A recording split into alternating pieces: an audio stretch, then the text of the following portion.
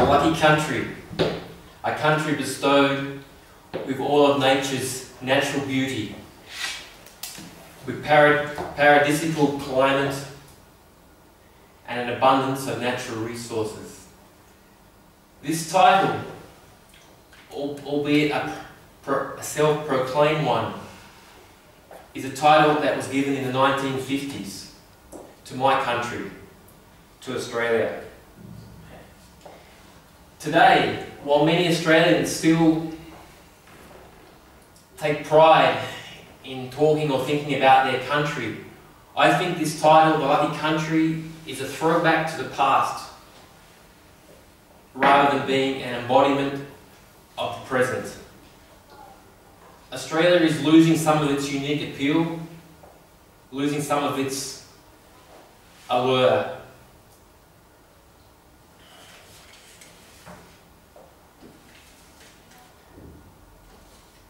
The reason, what is happening to Australia, my country, the lucky country,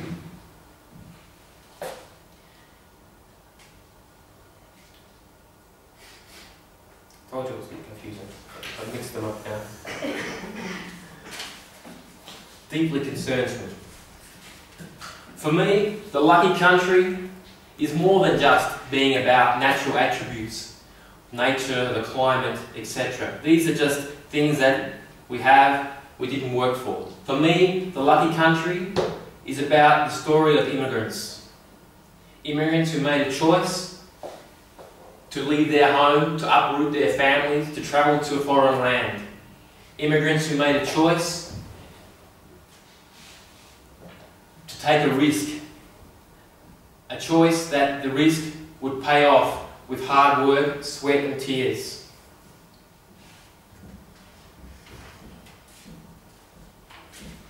This is the real reason why Australia became lucky. This is the real reason why I can say I'm lucky to live in Australia, the lucky country. So what is going wrong? What is it that I'm talking about? Let me tell you. Australians, not the majority, but a not insignificant group, seem to think that by having an Australian passport or by living in Australia, it makes them a special being. It makes them think that they are above others and can look down on other groups and look down on them as being inferior. One of the results of this is that certain groups like immigrants, often get mistreated. Don't you think this is amazingly ironic? Except for the Aborigines, there's no one in Australia other than immigrants or ancestors of immigrants. This superiority complex mutates throughout society in the form of cancer, spreading in many forms, from ill will to contempt to racism to crime and violence. These signs are visible today, some just bubbling below the surface, waiting for a catalyst to ignite the tensions further. This is what is happening in Syria today may just be one of those events.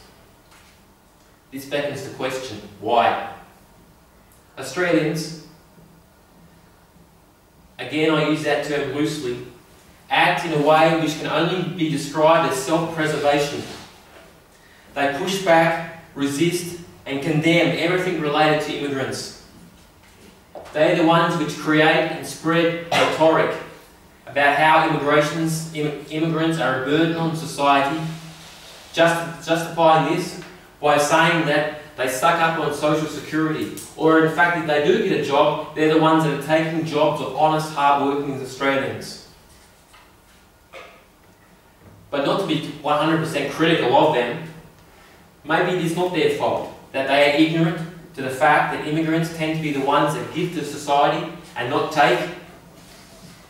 Immigrants are the people that are willing to work 3 jobs to make a life in their new country, sacrificing a lot, often leaving their dignity and pride at the door while they're taking jobs that nobody else wants. But maybe it's not their fault. Maybe this is just symptomatic of our education and social system today that we are left breeding these ignorant and incompetent fools? Truthfully, I don't know what the reason is for what is happening to Australia today. Just like I don't know what the answer is. All I know is that this is a story which is very close to my heart. And not just because I'm Australian, but because of my roots.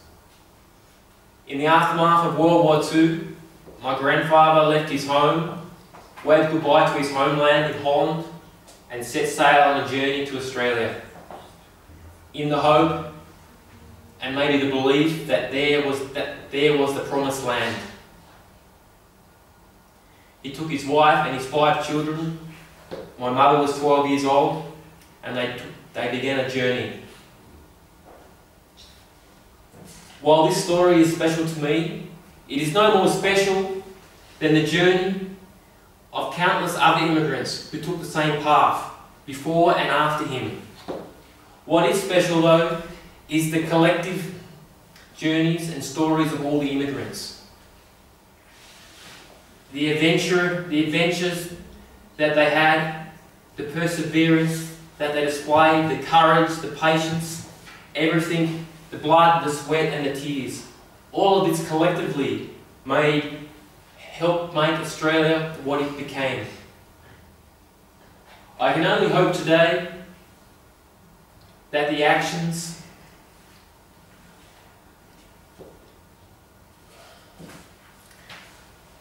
of our nation and individuals today and in the future will not destroy what generations of immigrants fought so hard for in the making of my Australia, the lucky country.